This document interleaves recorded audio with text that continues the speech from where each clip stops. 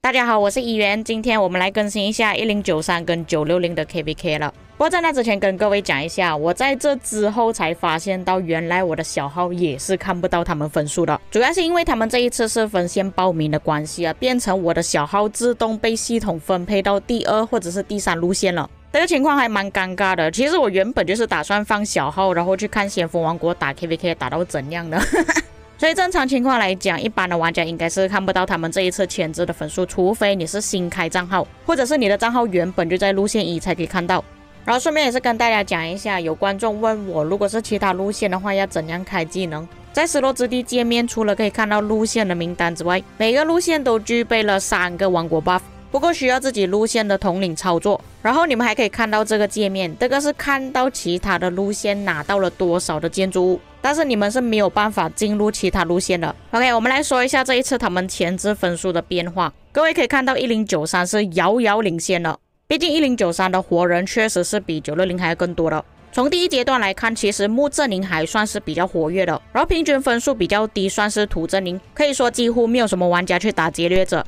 不过第一阶段的玩家排名也是很夸张了，这2个玩家居然可以刷这么高的分数。我自己个人最高纪录580万分，是真的差不多不眠不休的在打劫掠者，换到差不多800多个王国补给箱。我觉得这2位应该是突破1000多个了。不过我去换算了一下，如果这2位玩家全部都是开药水的话，基本上他们是已经用超过至少60万的体力药水了。像现在玩家普遍都是很缺体力药水的情况下，这2位还可以刷到这么高分，是真的很恐怖了。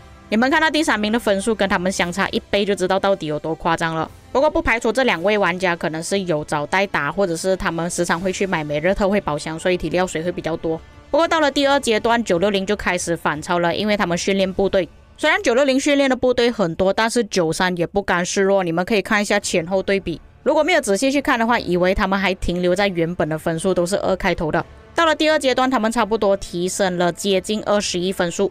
至于960，他们是完全靠训练部队的分数冲上去的。那你们可以看到，原本960是排在第4名，分数只有8000多万。到了第3阶段，直接飙升变成31亿，翻了差不多37倍。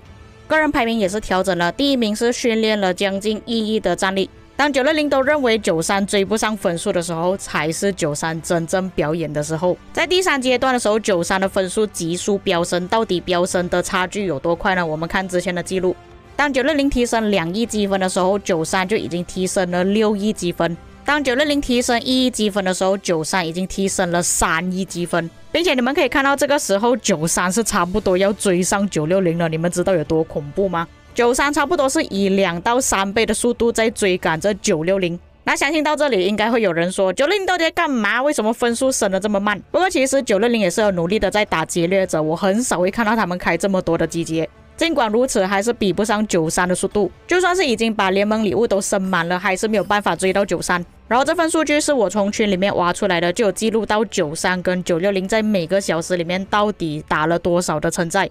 那你们可以看到，一开始960是没有意识到93是有这么夸张，可以打这么多城寨的，999个城寨。后来960发现到不对劲了，他们就开始去打更多的城寨，没有想到93还是很快。虽然是说93后面速度有慢慢降下来，但是你们可以看到那个对比还是比960多了1倍。所以也不出意外的，在前置第3阶段的第2天，93是已经完全超越了960。他们是真的太恐怖了。那这个时候有玩家就讲到，哎呀，之前365也是超越960，有什么好稀奇的？但问题是这一次是分线报名，他们只能拥有899个玩家。在跟365决斗的时候是没有限制的，所以他们可以用更多的账号去打城寨。但是在有限制人数的情况下，93还可以拿到这么高分数，还可以反超，这个是真的很恐怖了。但是另外一方面我就担心了，其实93的氪金度并没有像960这么多，像他们已经把体力药水花在前置了，会不会进入失落之地之后没有办法去打野蛮人拿到更多水晶？不过当然93也不是第一次打 KVK 啊，我相信他们应该是知道的，只是我很好奇他们的体力药水到底从哪里来的。这个就是前置最终分数了，第1名果然是让1093拿下。然后其他阵营的王国会比较多的关系，所以我就整理了一下，把它们融合在一起变成阵营。所以在那3个阵营里面分别排名木阵营、土阵营跟光阵营。如果是以王国来看，分数最低的就是2754， OK， 不管怎样，今天还是正式的进入地图了。不过在进入地图的前一天，我发现到其中一个王国发生了内战，就是来自土阵营的3034，不知道他们发生什么事情，突然去烧城市了，然后有很多玩家都开了泡泡，而且那时候我还看到有玩家是正在被集结的。知道发生什么事情的观众可以在评论区给我知道。不过还没有开战之前就已经内战了，这个确实有点不好了。我看到他们王国现在还是有不少玩家是开泡泡的。那首先给大家知道一下开关卡的时间，首先关卡是将会在2月1日开启，在亚洲时间差不多是晚上10点半左右。关卡5会在2月12日，开启关卡的时间也是在晚上10点半。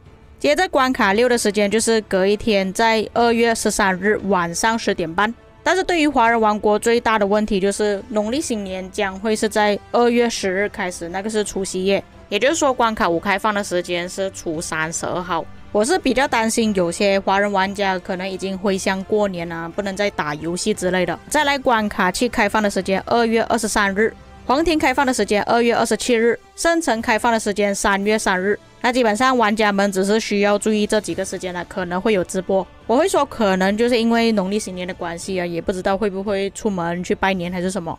接下来是讲地图，还有之后他们将会怎样打仗。这张地图唯一有合作的阵营就只有那3个阵营而已。所以也就是说关卡4开放的时候，只有这个区域是已经固定了，是由那3个阵营拿下，其他的关卡4都是需要争夺。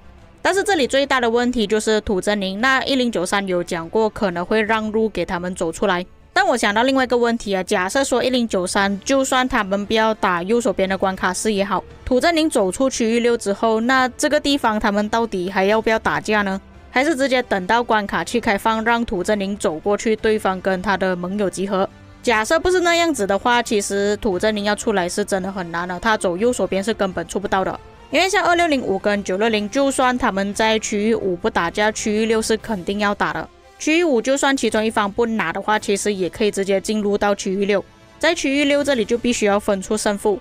那假设说2605这里也是打不过的话，也就变成2605也是必须要通过左手边的区域5走出去，所以就很大可能土阵营跟2605两个会被封着，他们必须要通过1093那个区域走出去。但是1093在之前有讲过，他们不想要放弃这个区域，除非1093选择不要跟他们打而已，否则2605在这里跟960战斗之后又跑过去1093那里再跟他们打的话，可能会打不过。而且等到2605要过去的时候，其实要等到关卡6开放，在关卡6之前关卡5就已经开放，1093已经进入了这个第6区域，甚至旗帜都已经建满了，2605到底能不能走进去呢？或者是有另外一个选择，就是2605他能守住这里的区域6，不要让960把他们给推掉。但是由于这个地图是没有办法建要塞来挡这地方的，所以他们能不能顶得住呢？这个还是要看情况。至于下面的光跟木阵营呢，他们可以选择不要跟960战斗，并且这里的第6区他们是肯定可以拿到的。所以最糟糕的情况可能就变成2打1打1，然后土阵营跟2605将会被封着。那以我的了解，960是不太大可能可以让2605通过这个方式进入皇庭啦，所以他们只能跟1093那边谈。不过正常情况下，1093跟960应该两个都会拥有2个关卡吧。那不知道他们最后到底怎样决定啦？关卡4有可能不会有战斗，但是关卡5是肯定会有战斗。虽然之前谈判失败了，但是也因为没有合作关系，可能这一场 KVK 是真的还蛮刺激的。以上就是这个地图的更新，关于这个地图接下来的更新应该都是要等到直播了。至于各位有什么看法，可以在评论区给我知道。我们下个影片再见。